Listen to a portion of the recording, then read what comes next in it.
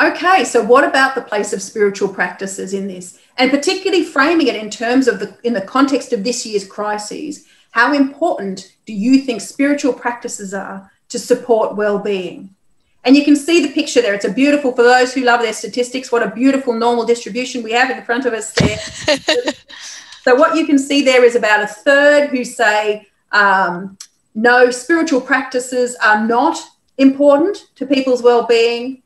A third who are saying fairly important, and then another third who are at the other end and saying very important.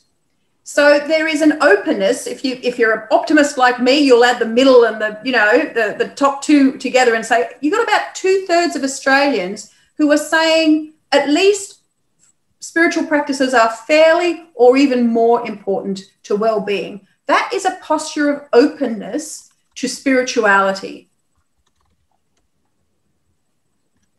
So we dove deeper.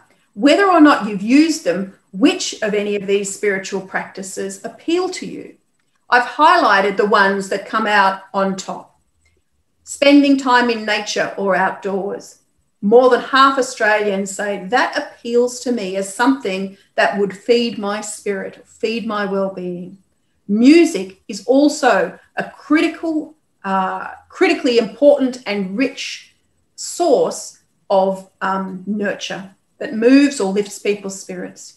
And the third big one is prayer, meditation, or mindfulness practices. Then you can see down the list other things drop off. But this is what appeals to them: nature, being outdoors, music, and those practices of prayer, meditation, or mindfulness.